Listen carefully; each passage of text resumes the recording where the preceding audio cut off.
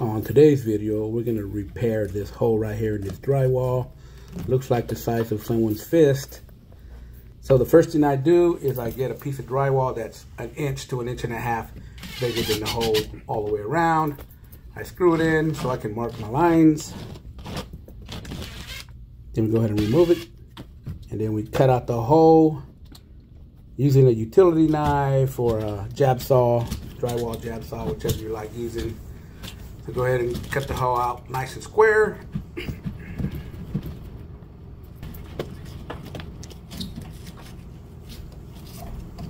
Then you get a backing. I'm using a 1x4 piece of wood here. Just go ahead and drill that in, make sure it's solid. Then you put your piece of drywall back in there.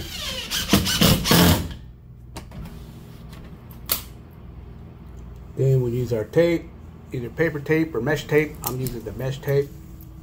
Mix up our mud, either hot mud or joint compound. If you got time, you can use joint compound. And then now we have to match up our texture to the wall. Our wall is orange peel, so we'll go ahead and match that up. Match up our paint, give it a couple coats of paint. There it is there. Thank you for watching my tutorial. Don't forget to subscribe and like.